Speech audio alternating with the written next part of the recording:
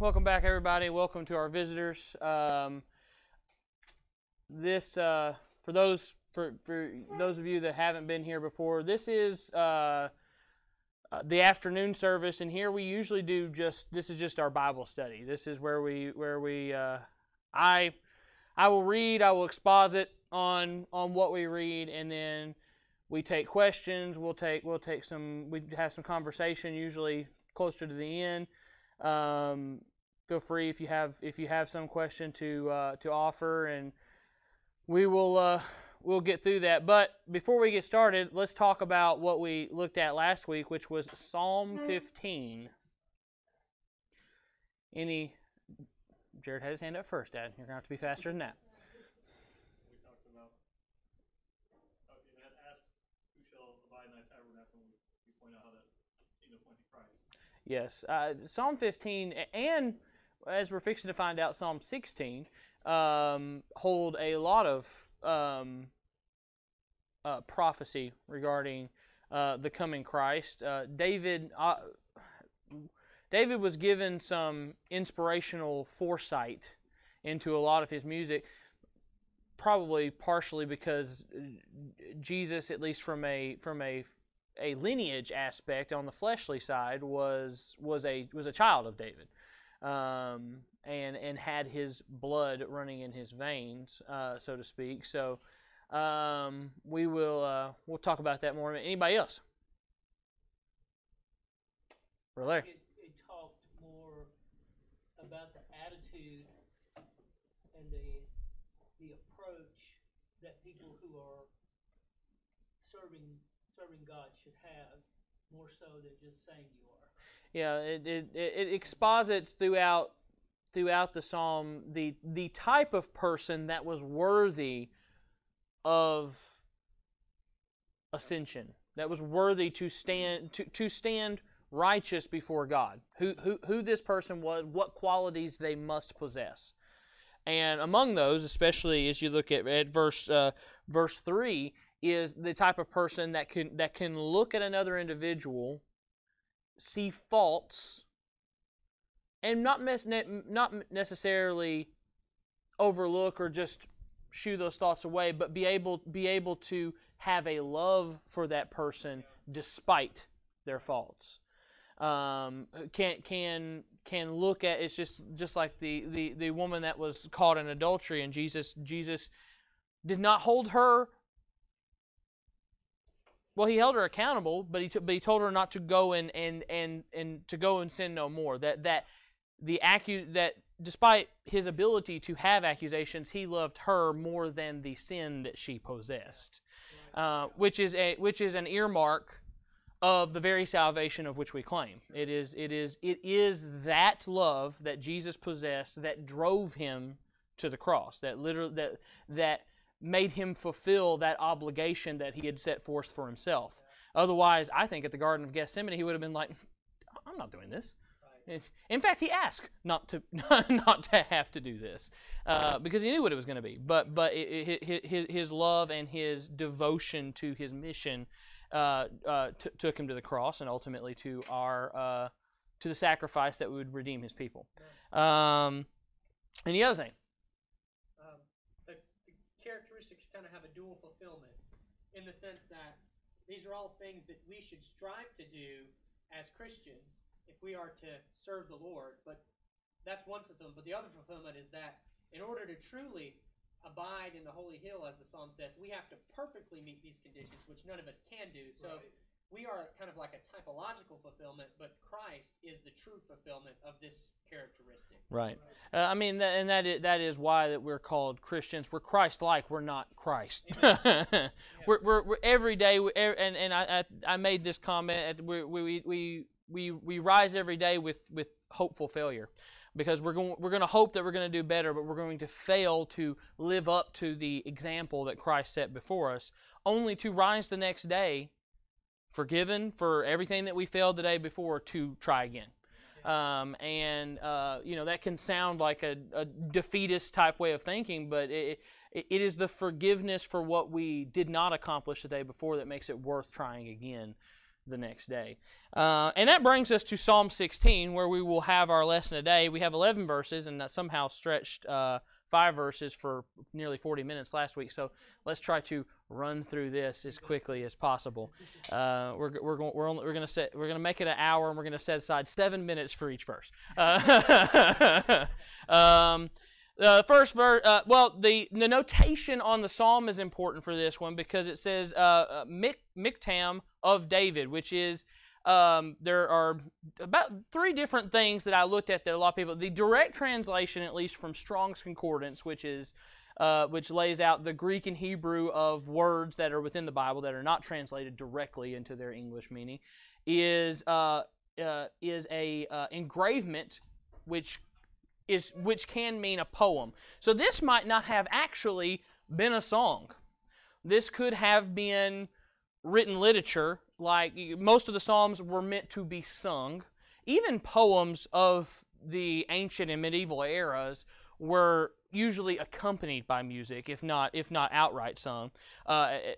Weirdly enough, although I'm not someone who really likes to listen to or a aficionado of rap, but rap actually holds a place in ancient, like, bardic tradition, where you speak at a rhythm with music, and it's usually a poem.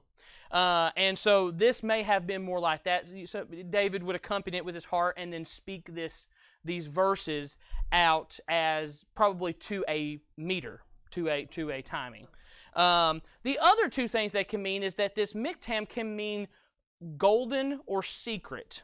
And there are a handful of Psalms, I think it's in the late 50s to early 60s, that also bear this Michtam of David notation and deal with similar things. But it's that this could be translated as the golden secret.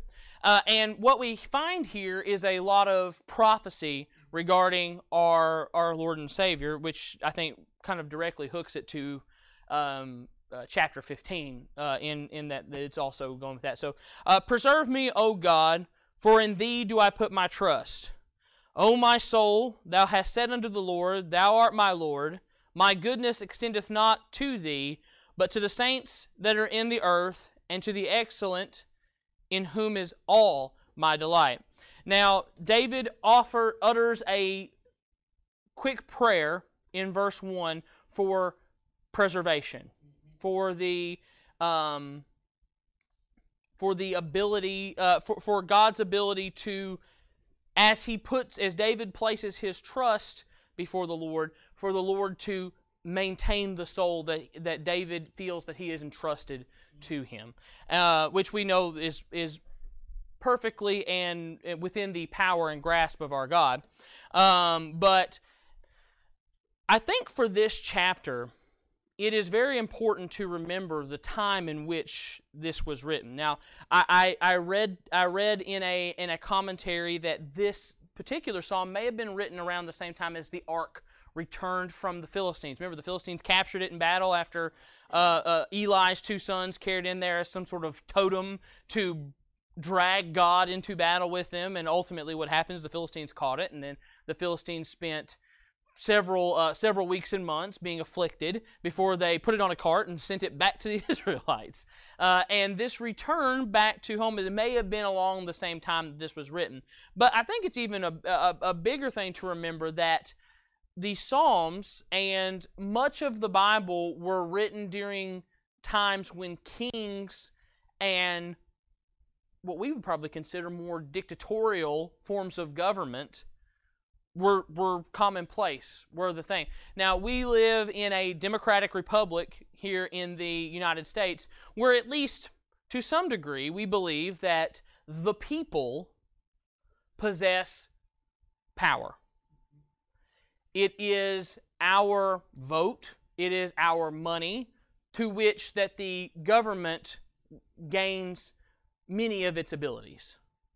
That we at any time could cut off the supply line, if you will, and they would be powerless and we would maintain power. We did this because we wanted to throw off kingship from being the main form of government. Now, what this did, though, was, and I feel like this is the reason we don't see a lot of Great Awakening type revivals anymore, is because people in those times knew what being underneath a king was like. Now, being a king and being a servant or in a king's fiefdom was to everything you were and everything you had was at the pleasure of the king. Lords maintained some power underneath, but they were merely governors underneath the king. It was the king that maintained all ability. Now, this is a unique relationship, and I said that we have something with where we have people have power. Even the lowest servant of the king made the king who he was. In the placing of all their trust, and really it was the king's duty. Let's say that I was the king and Brother Ken was one of my servants.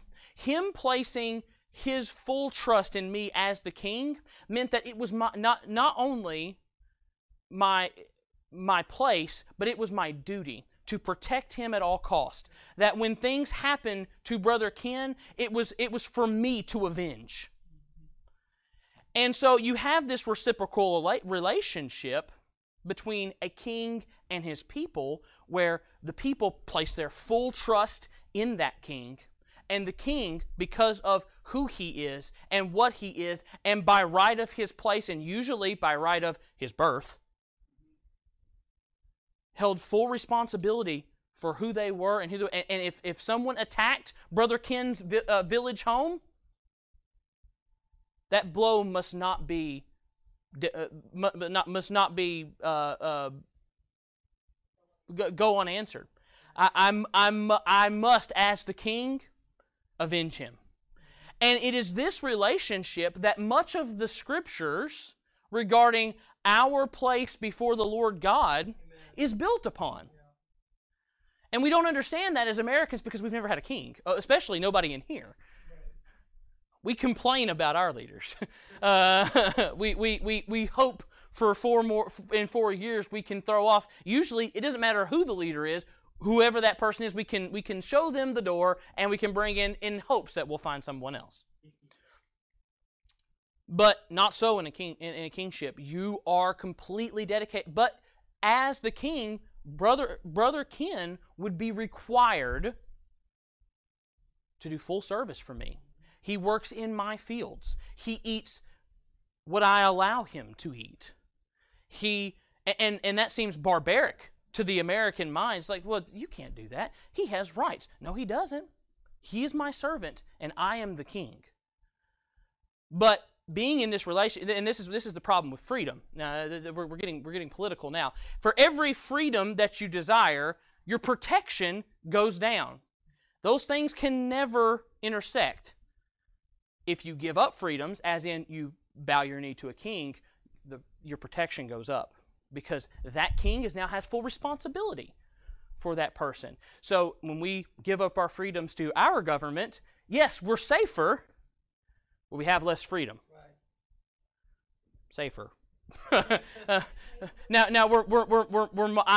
you have to at some point you have to break these two ideas apart, though, because we're talking about earthly kings and we're talking about a godly king. Now, earthly kings, where they get the bad rap is they're still human.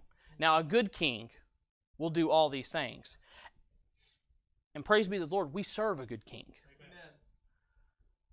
Amen. Everything that he promises within the covers of the Word of God, he will live up to. Amen. If we live up to what we are supposed to do.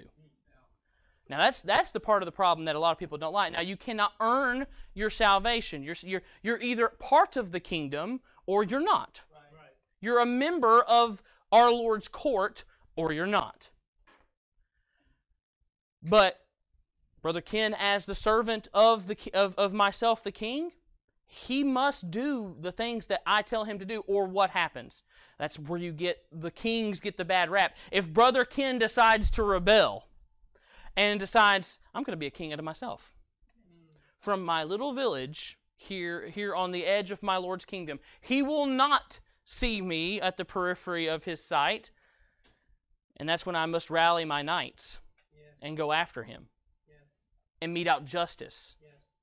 Why? Because I'm the king. And just in the same way, when we disobey the Lord our God, chastisement must come because he's the king. And so when he says, and it's very, very small phrase, it says, preserve me, O God, for in thee do I put my trust. He, as a servant of the Lord, is placing everything he is before the Lord in what? In turn for safety, for preservation, for help. And that relationship will stand as long as David stays there. Now, did David stay in that situation his whole life? No. Of course not. He can't. He's human. But this is where that descends from. He also says in verse 2, he talks about the thou art my Lord, my goodness extendeth not to thee. It almost sounds like he's talking about I'm not going to be good to you, my Lord. But what he's really saying there is my ability to be good does not even come close to the same level in which your goodness is. God is vast, infinite goodness, as he is vast, infinite wrath, as he is vast, infinite power. He is vast, infinite, all of these things, and perfectly so. And David's saying, I'm going to strive to be like you, but my goodness cannot, it doesn't hold a candle. There's no way. Verse 4, their sorrow shall be multiplied that hasten after another God. Their drink offerings of blood will I not offer, nor take up their names into my lips. The Lord is the portion of my inheritance and of my cup. Thou maintainest my lot. Now, he says, and this is the other side of that. If Brother Ken, the servant of the king, was to go and start serving another king, he said maybe let's upgrade Brother Ken from serving him to a lord. He is a lord now, which means that they have a part of the kingly kingdom. And he's moving up every minute, guys. It won't be long before he's a vizier. And if I place Brother Ken as a lord, he's been a faithful servant. And I'm going to say, you know what, you've been good, so I'm going to grant you more responsibility in my service. That's what the Lord does. And he took the talent from the one that buried it in the ground and gave it to the man who did good with the 5 talents, remember? And let's just say Brother Ken. But then Brother Ken decides to turn his back on me, and he takes his little fiefdom underneath, as a lord. He has control of these lands, and he says, I'm going to pledge myself to the king that's over the hill, Brother Larry. He's going to pledge himself to that king. Well, that's what it's... Of course, I'm going to be angry. And again, I must rally my knights and go and reclaim the land that Brother Ken has seceded to the king over the hill, Brother Larry. This is what he's talking about when he talks about going to other gods. When we allow ourselves to pledge ourselves... And I know there's not a lot of actual idolatry, or like falling before an object that's shaped like an animal or a person, that goes on anymore. But when you love something more than the Lord, you are creating that idol, and that God is your God, and you have seceded your servitude to that thing in place of the Lord God. And what happens? Chastisement must be meted out. As the King of the kingdom, our Lord God, with all His love and kindness, cannot bear a rebel. Yeah. Now, let's say that Brother Ken does not heed my chastisement and continues to cede himself to the king over the hill. It's probably going to end in death when we meet in battle. Yeah. And the Lord is very clear about people that will not serve Him. They probably won't remain very long.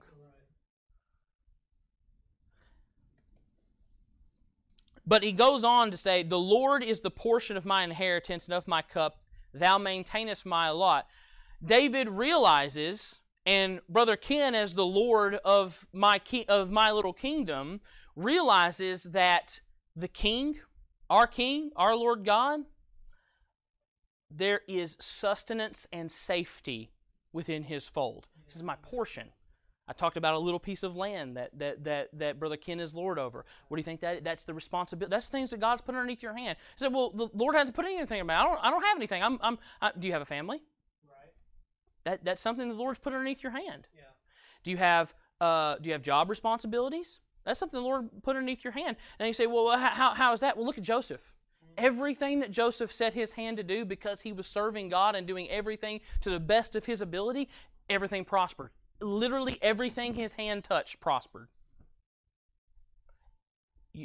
We feel like, especially as as decadent as Americans are, that the small things that we take for granted, a warm place to sleep at night, a food on our table, that these things are basic, and we look to others as goals for it's the American dream. We look to others to set our sights higher than our current station.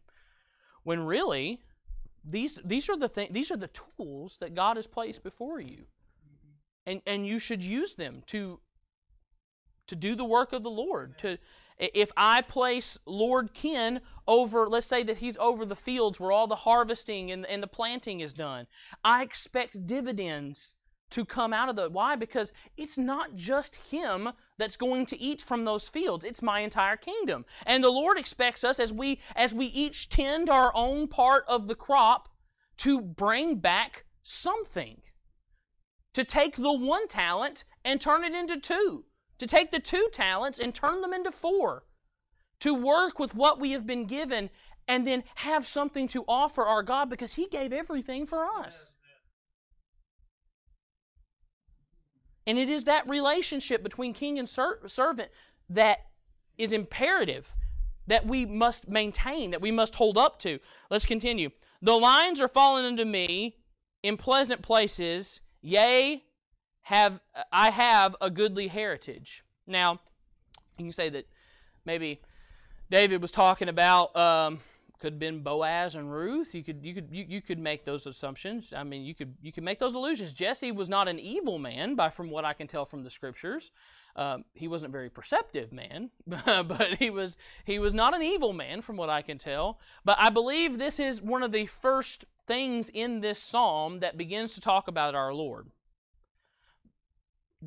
Jesus, on His fleshly side, through Mary, would be a descendant of David, and David talks about these lines, which my father is big into genealogy. It's all lines and brackets, is it not?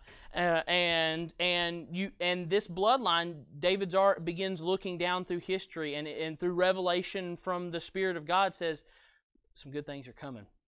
Some great things are coming, and they're coming from me. I was chosen to bear a bloodline that will bless every nation on the planet. That will touch millions of hearts and souls. I will bless the Lord who hath given me counsel. My reins also instruct me in the night season. Now he says, I will bless the Lord who hath given me counsel. Now, I actually talked to a gentleman. I'm for those of you that are new here, I'm a barber by trade, so I do a lot of talking. And I was talking to a gentleman just about this the other day, how the people in the United States and people in general, we like our own opinions, but we don't like anyone else's opinion. And specifically in the generation that has risen around social media, have lost the ability to hear someone else's ideas, whether they agree with them or not, acknowledge them, maybe even learn something from them, perhaps even strengthen my own argument, and be able to shake that person's hand and walk away, not having fought for a moment. We've lost that ability to see other people and what they think and how they think and move on. It was this very ability that gave Paul the power to preach on Mars Hill.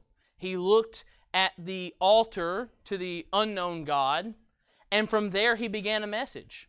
Now, Paul could have just screamed about their idolatry for a half hour, and I doubt he would have gotten very far. That's not what he did. We don't give our, and in the same way, it says, but he said, I will bless the Lord who hath given me counsel.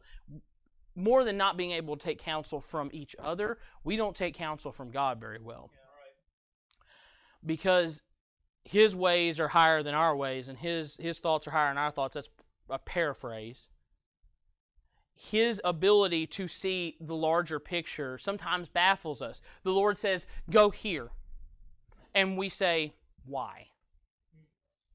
It is this very idea that led Jonah to the places that he ended up. Right. The Lord said, go to Nineveh, because He knew that Nineveh was ripe for a revival. And Jonah said, nah. I'm going to Tarshish.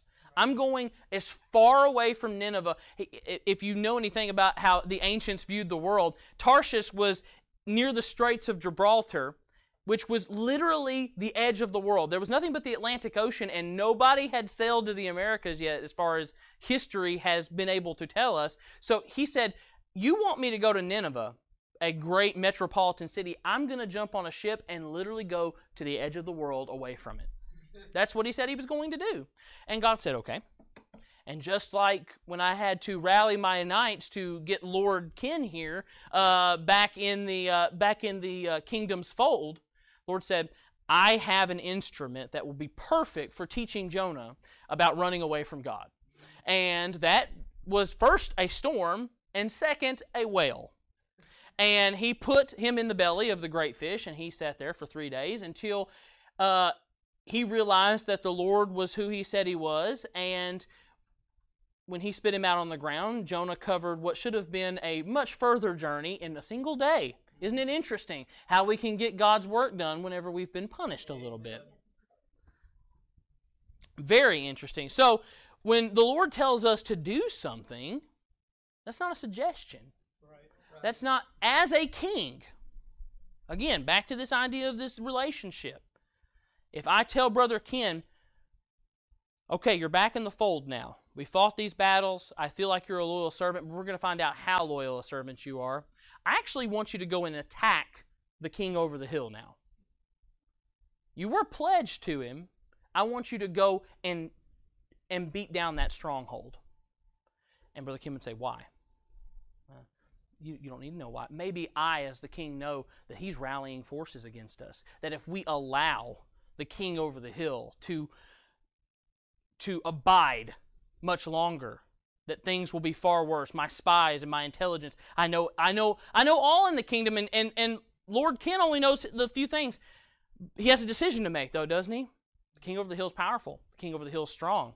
But I know that the king over the hill is spread pretty thin right now, and that if he will just rally the handful of knights that are loyal to himself, he can take out that person. But how does he know that? And how do we, as servants of God, know that the things of God, that when He says, go and do this random thing that makes no sense for us to be doing, is a worthwhile venture? Well, you don't. Right. You're not meant to.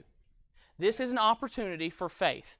Why would Jonah go to Nineveh? Let me tell you something about Nineveh. Nineveh was an Assyrian city, and the Assyrians had beat the Israelites mercilessly. That's why Jonah didn't want to go. Jonah didn't like them. Right. Why would I go and save them? What have they done to deserve it? Well, the Lord God could have made that very same claim of us. Why would I go to save them? What have they done to deserve it? That's not the attitude that we should have. Right. We rise and we run to Nineveh. We make a quick journey of what should have been a longer trek. He says, my reins also instruct me in the night season. Now he's talking about the reins on a bridle of a horse. Horse is, especially when they've got their blinders on, they can't see a lot. They're not meant to. Right. Because horses are easily spooked. We're easily spooked as servants of God. We don't like danger. No one likes danger, but we certainly don't like being led around that way. And it is the reins of our God sometimes pulling us oddly to the right when we feel like intuitively we should be moving left.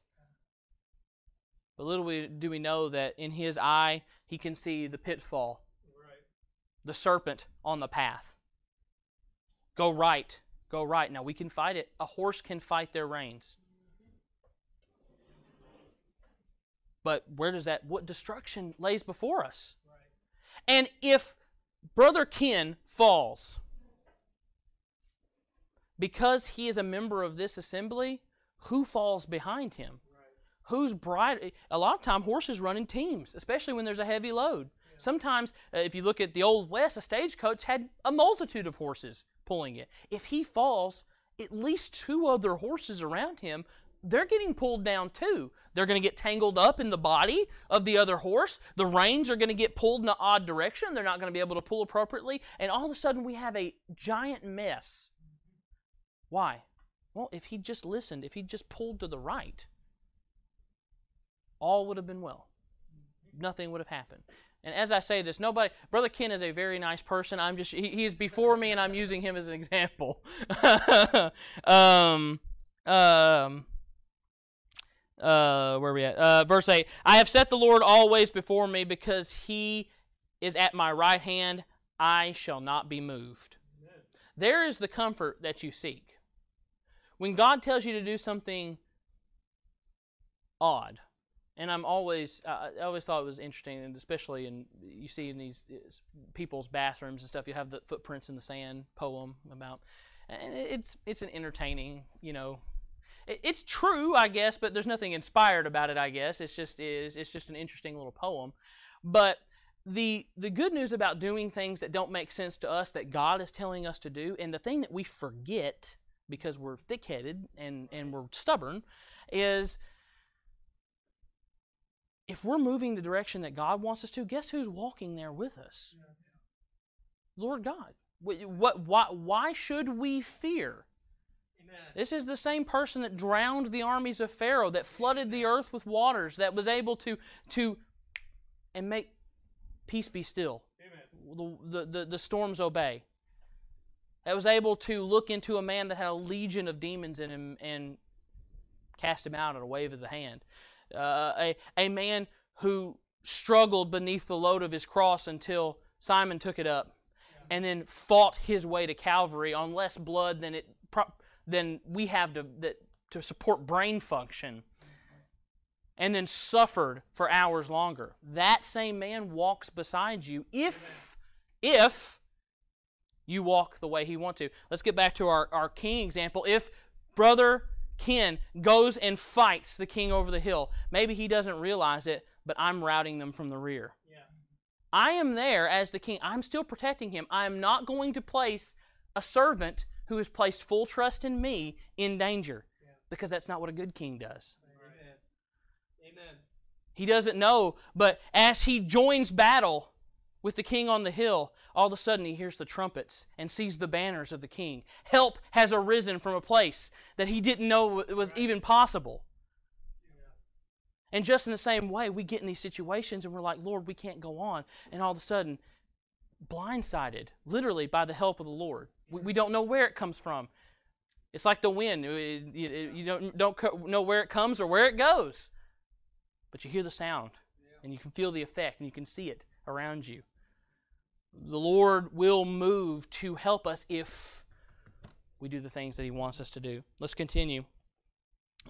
Therefore my heart is glad, and my glory rejoiceth. My flesh shall also rest in hope. Now, I think this is another looking forward to Christ here, where he says, therefore my heart is glad, and my glory rejoiceth. My flesh shall rest in hope. So as he has placed this trust in God, as he is following the reins of God, he looks forward. And he sees a time where, my soul is going to be saved. And he says, but my flesh is going to... Where's David's bones now? Probably in the ground, some maybe just dust. He's been dead for literally thousands of years. But one day, the trump will sound. Amen. And the dead will rise. And his hope for his flesh, he'll be caught up and changed. And that perfect flesh will meet a perfect spirit. And we can all serve together. And he was looking forward to that time. For thou wilt not leave my soul in hell, neither wilt thou suffer thine Holy One to see corruption. Now here he's specifically talking about the Lord. If you look in your Bible, you'll see that holy, one, capitalized. That is a name. You capitalize the names of things, and here he's referring to our Lord God. That will shew me the path of life. In thy presence is fullness of joy. At thy right hand there are pleasures forevermore. Amen. Now, let's say that after the battle we finally vanquished Brother Larry. It's taken all service to do it, but we've finally taken him out. I see the faithfulness as the king of Brother Ken, and I say, you're going to be my personal advisor. You're going to sit at my right side. Does that make him the king? No, we're never going to usurp God. One person tried that, and he failed mightily. But to sit down at the king's table is a blessed thing. You see that David says here, in thy presence is fullness of joy. Why are we so sad? Why are we so beaten down? I'll tell you why. It's because we do not walk his path. We do not look ahead for better things like David did here. We actively do not seek out the bigger picture. And when we do that, when we don't walk by the Lord, of course we're bitter. Of course we're sad. Of course we're depressed. Of course we feel alone. Because we are. Right. The one person that gave you life doesn't walk beside you. Why? Because you won't walk beside of Him. Yeah. A rebellious servant is never going to have the protection of their king. Right. A rebellious servant is not going to gain. We get in these situations where we get in physical trouble, sickness, illness, the loss of a home, all these things, and then we scream to the heavens, asking for help. Now, let's say that the story that I told of Brother Ken, the now right-hand man, did not turn out quite that way. Let's say that he stayed loyal to the king over the hill. And then sudden trouble come. Maybe famine, maybe illness racked his family. King of the hill, he's not going to help. Why? Because he's not a good king. Right. Brother Larry is a very nice person as well. But he's not going to help. And then Brother Ken comes back to me and says, will you please help? We're starving. We need help. You got to be kidding me, right? The Lord is not a flesh and blood man, but He has laid out some very clear guidelines in the Scripture about who receives blessings and who doesn't. Yeah. Your salvation is not a contract, but your service is. Yeah, I agree. He wants blessings. If His kingdom, if His fiefdom wants to be fed, He needs to be loyal to the King. And we can't expect to throw our hands up in the face of God and the first sign of trouble run back to Him, expect Him to shower blessings down on us. That's not how it works. Odds are, you're not even going to get into the throne room. Odds are, if Lord Ken decided to come back to me after having abandoned me for months on end, probably the guards are going to stop him at the door and throw him in the dungeon. Because why should he be able to see the king when he has no service? Amen. We're very, very lucky as Christian people to have a God that is far more forgiving than an earthly king. Right. That can look past the failures and the awful things that we do, and like the parable of the prodigal son and the father, throw his hands open, put a new coat on him, put the ring back on his finger, and let's have a feast. Yeah. My son's returned home. Yeah. Amen. But we don't. Oftentimes we don't make that journey. Yeah. Right. Are there any questions, comments, concerns, tomatoes, whatever you want to throw out here on Psalm chapter 16? Yes, brother.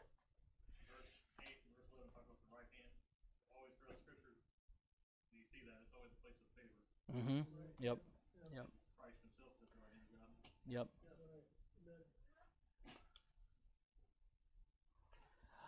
Well, if there's no other thing, then we will be dismissed. We'll have Brother Junior. Why don't you lead us in a word of prayer to dismiss us?